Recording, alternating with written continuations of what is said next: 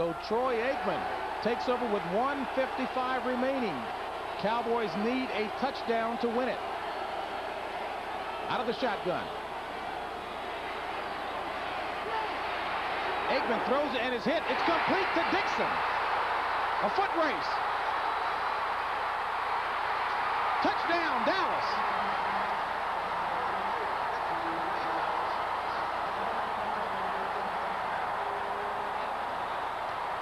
And Aikman pays the price, delivers the pass to James Dixon, who turns it into a 75-yard pass play for a touchdown, and Aikman has yet to move.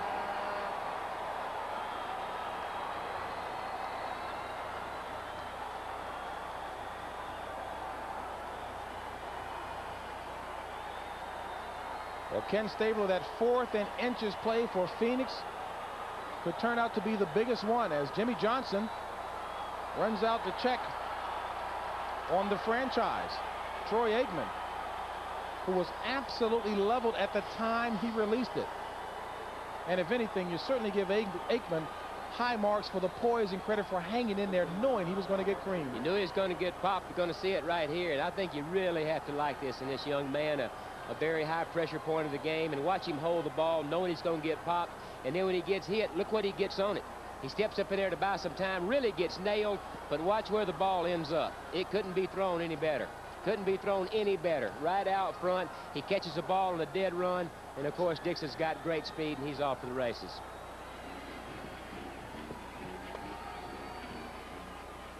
So Troy Aikman, who had missed 5 weeks of play, in his first action since, pays the price with a tremendous hit. Another angle of the lick right here. Hanging in there, hanging in there. And the guy that hits him's got up ahead of steam, too. There he comes, right there. Right in the chops.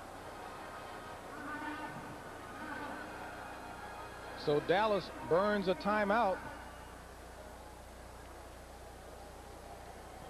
as the medical staff attends to Troy Aikman.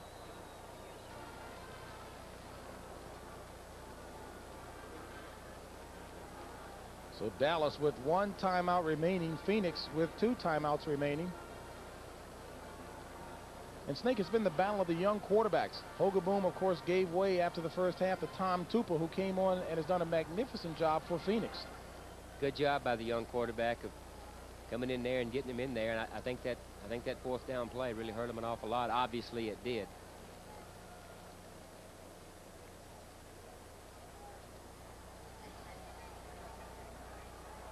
Snake, now it looks like Anthony Bell. We were trying to decipher the number, but it looks like Anthony Bell who came in to apply that hit. 55. It is Anthony Bell. Anthony Bell is coverage. In his coverage, nobody releases out. It frees him up, and then Aikman steps up in there, and boy, he really put a hit on him. Anthony Bell, of course, the 4th-year linebacker out of Michigan State. And Coach Gene Stallings, not sure if this is what he had in mind, but he told us before the game that if there was one thing he'd like to see out of Anthony Bell, and that's for him to make more big plays. And that may very well qualify as Aikman gets up and walks away under his own power. So a lot of sighs of relief down Dallas way.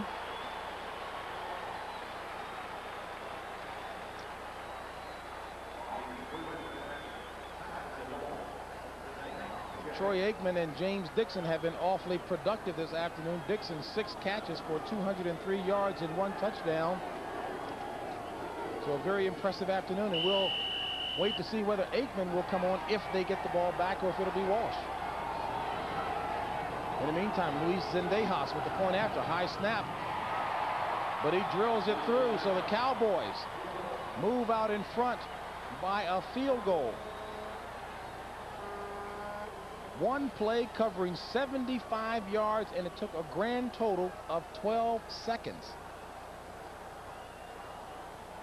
And Dallas with the quick strike, back ahead, looking for victory number 2 of the season.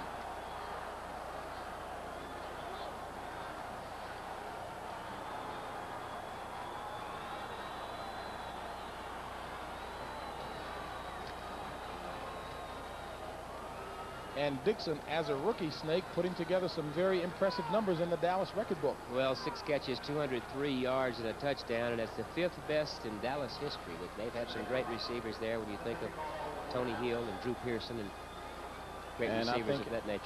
I think it's fairly obvious that Aikman, caution being taken there. Concussion indeed. They were checking the right side, just below the earlobe.